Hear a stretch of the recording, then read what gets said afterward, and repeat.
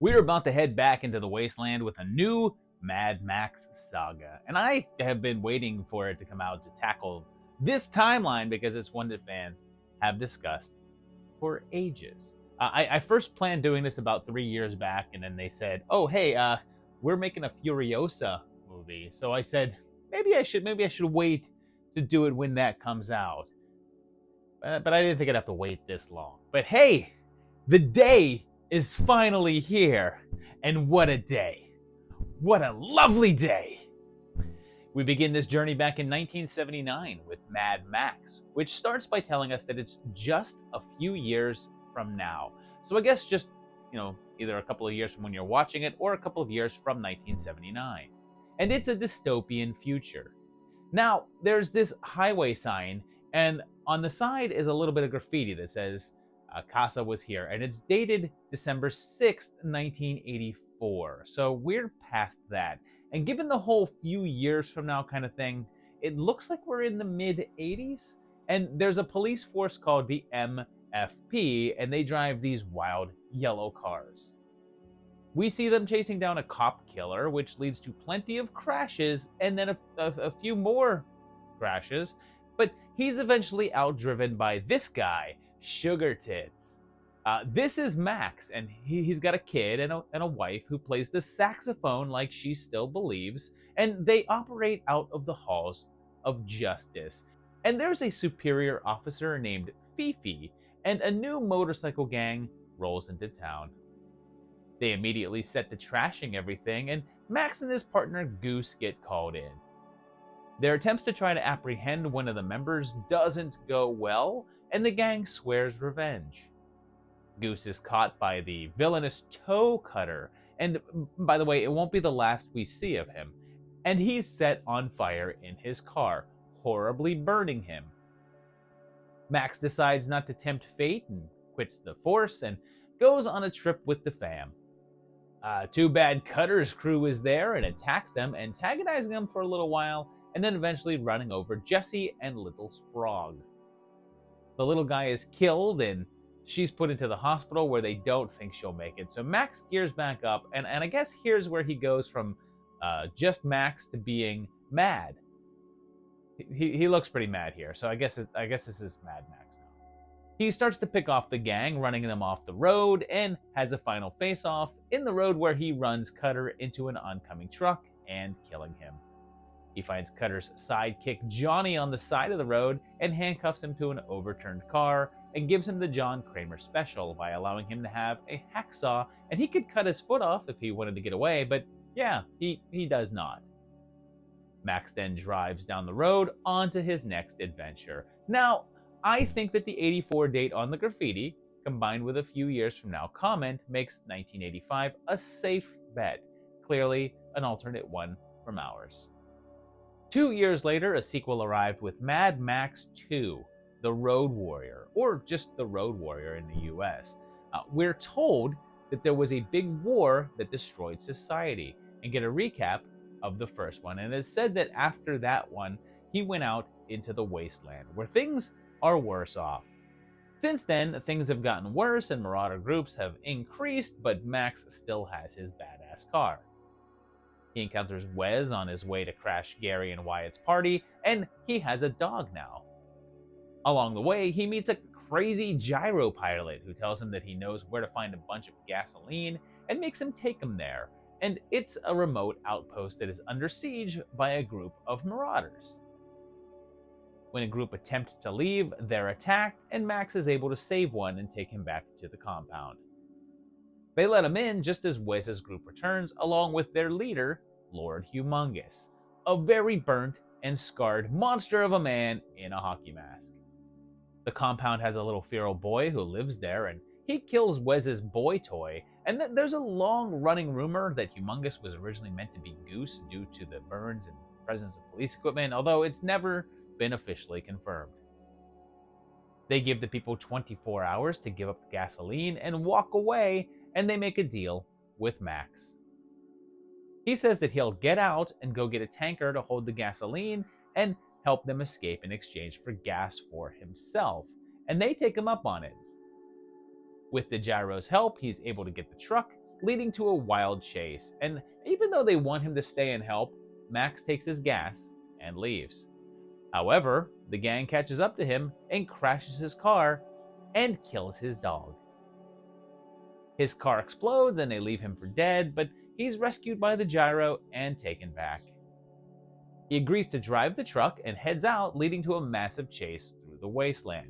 Now, here's a perfect place to talk about when this takes place, because there's no indication in the movie, except that society seems to have fallen apart significantly more by this point, although it is said that Max traveled into the wasteland. So he's also further away from anything that would be closer to how things were in the first one.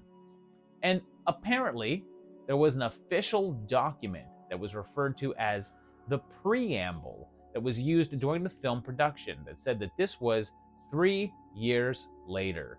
So we'd be in the late 80s by this point, likely 88. During the chase, all of the settlers that went with him are killed, leaving just Max and the kid, and even the gyro crashes. Eventually, Wes is stuck to the front of the truck and Max rams directly into Humongous's car, which kills them both and crashes the tanker. It's then revealed that the truck was never carrying gas and was filled with sand, and he was merely a diversion for the rest of the settlement to escape with the gas in their vehicles. The gyro captain is revealed to be alive, and he becomes the settlers' leader, and they head north. And the kid is the narrator and says that he never saw the road warrior again. The third part of the saga came a few years later, in 1985, with Mad Max Beyond Thunderdome, which starts with a very different feel to things, as the opening theme song is by Tina Turner.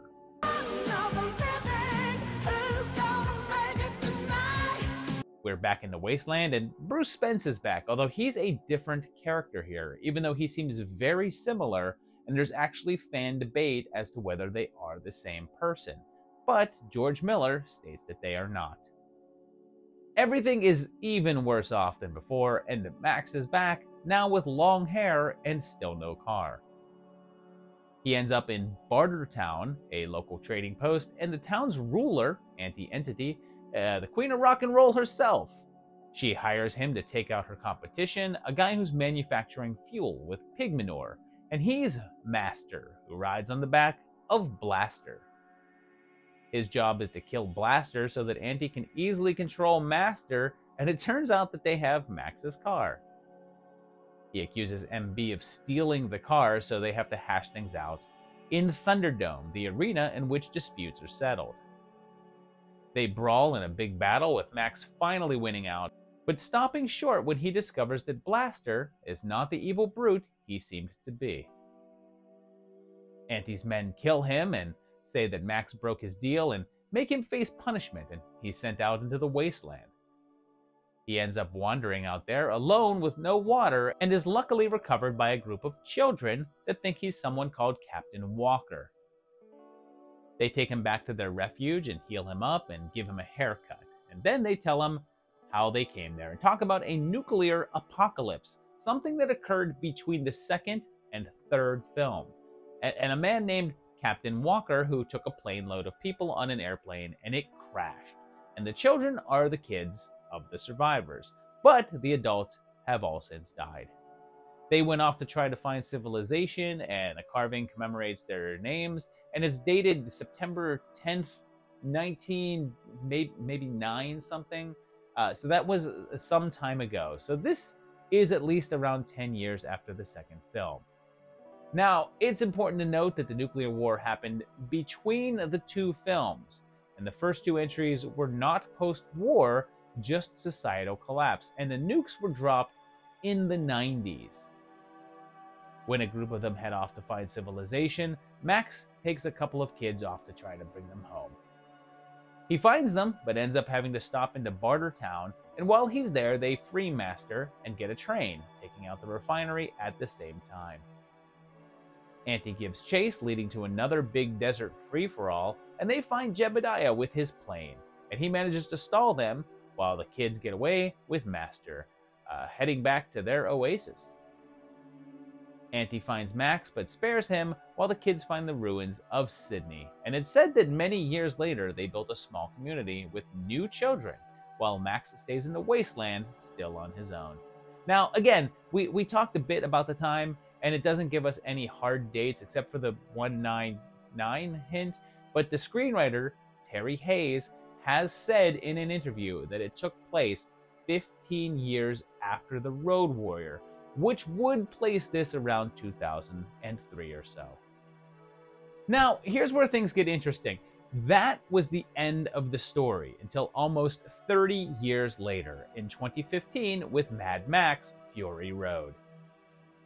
A voiceover from Max says that he was a cop and a road warrior, and news footage talks about the world falling. He has his interceptor back again. He's now played by Charles Bronson, and that may be a deep cut, and scavengers run him off the road. And he has a flashback to his kid dying. And here's our first real bump in the road, because it's a little girl, as opposed to his little boy. And she's alone instead of with Max's wife. So this may be a new continuity. He's captured and given a haircut. And here's our next curveball, because he has this tattoo. And it's hard to make out here. But this says day 12,045. Which is exactly 33 years. And if you can't see it here, there was an exact image of it in the Fury Road art book. This is the group's sort of tagging of him. So it's generally said that they've been keeping that track since the fall. So I guess either since the nuclear war between 2 and 3 or the fall of society from before the first film. But any way you slice it, it makes Max a much older man than he should be here. Unless the timeline plays out differently in this universe. He escapes, and we can see that he's around the same age as he was in the third movie or so, so this should be around the same time frame. He's being held by the War Boys, who are led by the burnt and scarred Immortan Joe, and is played by Hugh Keys Byrne, who also played Toe Cutter in the first film, but this is definitely a new character. He rations out water to his people and sends out warriors to make trades, including a monster in Furiosa. On a trade run, she breaks off the path, and they realize that she has taken a group of Joe's wives, his breeding stock, and is on the run with them. They go after him, including the little kid from About a Boy, and they strap Max up to the front of a car and give chase with everyone's favorite character, the Doof Warrior, standing on the front of a speeding car and playing the guitar. There's then the required lengthy desert car chase, and it's awesome, and Max gets loose and they crash. He's still bound to Nux and finds the wives, including Catwoman and a Transformer girl, and he reluctantly agrees to help them get away. A further chase leads to one of the wives being killed, and Nux ends up switching sides to help them. And Furiosa is looking for the green place, where she was taken as a child. Again, that seems to indicate that this is quite a ways out from the nuclear bombs, since she would have been a child post-war, and to place this around the same time as Thunderdome, or even shortly afterwards, would make her too old for that to be the case. So I think that confirms that this is a new continuity. Keep in mind, it was originally meant to be a sequel, with Mel Gibson returning, but was in development for decades, and turned into a reboot, which this is. And seems to have just shifted the events and time frame up. Otherwise, Max would have to be a 60-year-old man right here, and he does not look that at all. Furiosa says it's been 7,000 days since she was taken, 19 years. Again, backing up that this is much further in the timeline than previously. Turns out that the green place is gone, so they decide the best bet is to go back home and retake the Citadel and dethrone Joe, leading to another chase, and Max's team takes some losses. And Furiosa gets stabbed, while Rockatansky does the swingy thing. Osa kills Joe by ripping his damn face off, and Nux sacrifices himself to block the canyon, allowing the crew to make it back to the Citadel. They free up the water supply as Max once again disappears. So that leaves the date unsaid, although if the nuclear war still occurred in the 90s, then this would probably be around the 2020s. But then Max should be much, much older, similar to the Vuvalinis. So there's definitely some issues here. Now, there's a comic book that's meant to tie things up, and there it differs greatly. It says that the nukes were dropped in the 2010s. And in this version, that happened between the first and second movies. So this would be in the 2040s or so now. Although that still places Max around 55 years old or so, which is kind of weird. Now, look, there's also some fan theories and discussion about this, but I'm going to save that for an unanswered questions video down the line. And this is what we see in the movies. The first three films are one continuity, and Fury Road establishes a new one. Although, one in which the first three movies happen, but in a slightly different way, and with a more venomy Max. Also, coming soon, Furiosa, a Mad Max saga, will be released and features a younger Fury played by Anna Taylor-Joy and is set around 20 years before Fury Road. So it's likely that 7,000 day thing that she was talking about. It'll have a younger Immortan Joe as well, and a few other characters from this one, but it looks like it won't have Max. So there you have it, 4 movies with a bit wobbly timeline, but it's pretty clear that we're discussing 2 continuities here. And I know that there's going to be plenty of discussions of various theories and other possibilities, but for the timeline, I just wanted to stick to the straight facts of what the movie told us and what they've said behind the scenes. And we'll go into all of those Max is a story and Max is the feral kid grown up stuff in a later episode. And yeah, if you liked this episode, please hit the like button. If you're enjoying the channel, hit that subscribe button. And also, if you want to, please go to my Patreon page at patreon.com/movietimelines, where you can help support this channel. I'd appreciate that. I also appreciate you coming back and watching every single time that there's a new video up, and there'll be one up very soon. See you then. Thanks a lot, guys, and bye-bye.